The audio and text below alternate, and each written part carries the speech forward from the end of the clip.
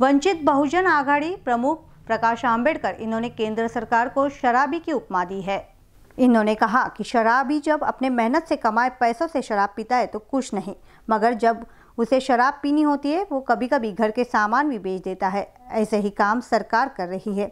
देखिए, जिस तरह से एक शराबी होता है, अपनी शराब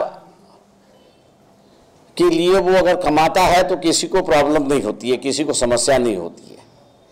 लेकिन अगर एक शराबी जो है अपने घर के ही बर्तन बेचे, अपने ही कपड़े बेचे और मकान बेचे, तो मेरे ख्याल से उसके परिवार को तकलीफ होती है और उसको वो बगल करते हैं।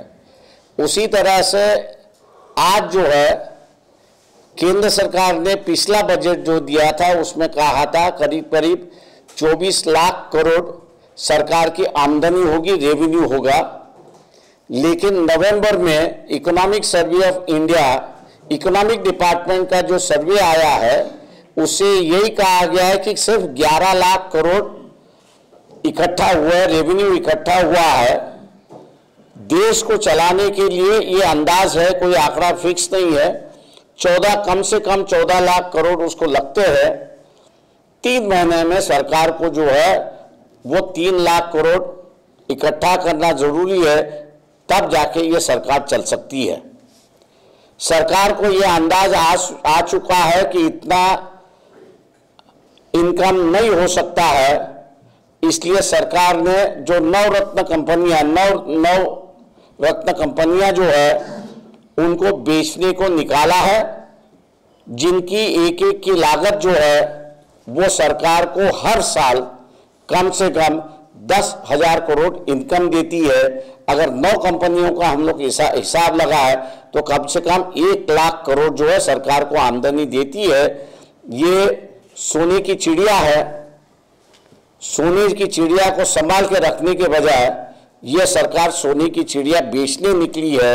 और इसलिए हम लोग कहते हैं कि जिस तरह शराबी अपनी शराब के लिए अपने गहने कपड़े बेच देता है, उसी तरह ये सरकार अपने को सरकार में रखने के लिए सोने की चिड़िया जो है वो बेचने निकली है। और इसलिए इस विरोध में 24 जनवरी को महाराष्ट्र बंद का कॉल दिया है। मैं उम्मीद करता हूं कि इस देश महाराष्ट्र के रहवासियों को कि वो हमको पूरी तरह से समर्थन करेंगे और बंद शांतिपूर्वक होगा, इसको भी देखेंगे। भारत के महत्वपूर्ण कंपनियों में जिस सरकार को आवक है, ऐसे नवरत्न आर्थिक संतुलन बनाए रखने के लिए बेच रही है।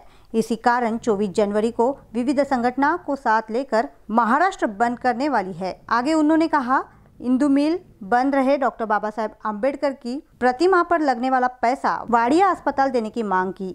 बम्बई हाई कोर्ट के एक जज ने कहा था कि भैया पुतले को पैसा देने, बाबा साहब के पुतले को पैसा देने के बजाय सरकार इनको अगर पुतला दे, उसी लॉर्डशिप का समर्थन करते हुए मैं यही कह रहा हूं कि बम्बई में इंदु मिल की जगह जो बाबा साहब की पुतला खड़ा किया जा रहा है वो निर्जीव है।